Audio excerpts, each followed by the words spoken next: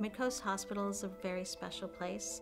We know the importance of, first of all, educating people and caring for people. One of our donors, worked in the lab. Everybody's very supportive of these.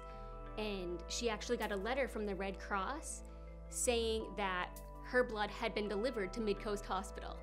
So she was very excited. She's like, one of these is my unit and it's gonna go to one of our patients. So I volunteered at Midcoast Hospital during the blood drive.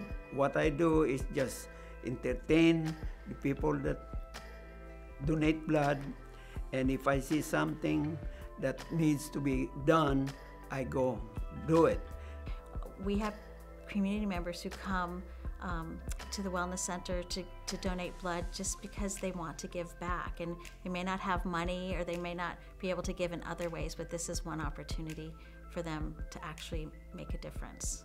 We see the names come through, we see them improve, and it's just a wonderful feeling. And knowing that this is really what's helping them, keeping their energy levels up and surviving.